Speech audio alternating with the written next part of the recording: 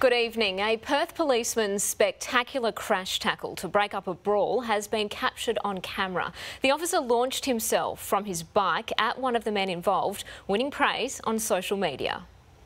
A dramatic takedown puts an end to a street brawl in the middle of Northbridge. Hey! It started with two men throwing punches just after 1 o'clock this morning on the corner of James and William Streets. Yeah, The brawl spilling out onto the road as onlookers egg them on.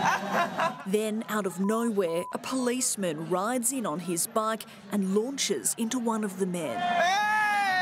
The man is arrested and taken into custody. Witnesses say the other man fled into a nearby deli, taking shelter inside before police caught up with him too.